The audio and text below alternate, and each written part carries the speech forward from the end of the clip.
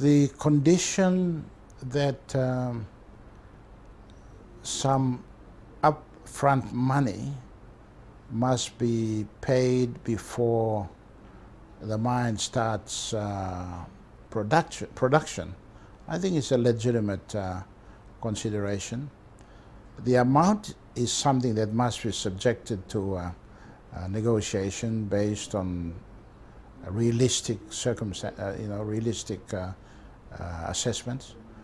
But the principle, I believe, I support the principle, because Bougainville is so rich, the Panguna mine, the resources are so rich, and yet the people are so poor. And I think it is only fair for the developer and for the government of Bougainville and PNG to find adequate funding to help the people regenerate some of the lost things of the past before the mine starts operating. And it would also give them that psychological affirmation which they need to feel that they have the right of ownership, not only of the resources, but the right of ownership of the benefits. We must also become beneficiaries. And I think, the resources are there. Based on an assessment, I think an adequate amount of, maybe not 10 billion, but an adequate amount of money should be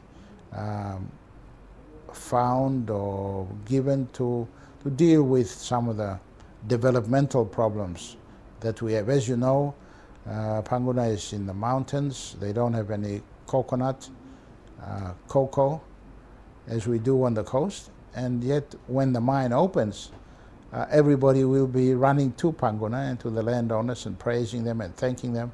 I think we should do something before the mine starts production. But is it just for development, or is it also to say, sorry, we did something wrong in the past, and this is our way of saying sorry? Thank you for that reminder. I think that is a very important cultural consideration in the Melanesian context. People fight and kill one another, but they come together and make peace and accept reconciliation. And part of an important integral part of the reconciliation is to pay compensation, and that compensation is subject to negotiation, and that works. In the Melanesian context, you must have compensation. Now, the 10 billion, amount of 10 billion has been mentioned. It has to be negotiated. Wouldn't it have been good, even just for a gesture, if BCL had put some money on the table before? Because this is what people say as well. They feel it maybe a little bit insulting that they're talking about reopening the mine and they've never participated, if you like, in this Melanesian way of doing things. They've never made a gesture. Yes. Are they aware of that? Is that something you've spoken to them about? We have a culture compliance problem. BCL being a Western mine business company probably doesn't fully appreciate the importance of compensation. They probably view, or they probably are worried that if they are seen to be giving money to compensate people, they might be accused of trying to bribe or trying to curry favor with the landowners. But the landowners are saying no. Our position is clear. We don't want to be bribed, but we do have a right to be compensated. So I think the point you are making, and which the people have brought to your attention, is quite legitimate. I think there's nothing wrong with it's all transparent. BCL, it's government to government. BCL, national government to ABG and its people.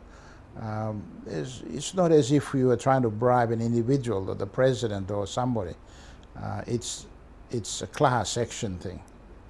So I do agree with what the people are saying. What is your view? Do you think that BCL are culpable to an extent? Do you think that, I mean, most people here died as a result of the blockade of the island. Do you think that BCL played a role in that, or do you think that was merely a PNG government situation? Well, BCL will, my position is clear. I mean, I was the member for Bougainville for a long time, and I made some strong statements against BCL and the national government. BCL, of course, retorts by saying we were ready to make changes as requested by the provincial government at the time and by the leaders of Bougainville, but it was the national government which found it difficult because Panguna mine was the first mine in Papua New Guinea. I represented the people and consistently and systematically told them that we were not getting an equitable deal from the mine. Now, of course, PNG government has seen the light and they are prepared to accept some changes. But BCL, at the same time, my view, because of the profits and because of the technological feat that the mine was, and they probably underestimated the seriousness of the grievances the people were feeling, and were not prepared to listen to the people. And because the people were well represented by myself, by the provincial government, and our views were quite clear. Our views represented the people's grievances and aspirations. Thank you very much, Mr. President. You're most welcome. Thank you. Thank you.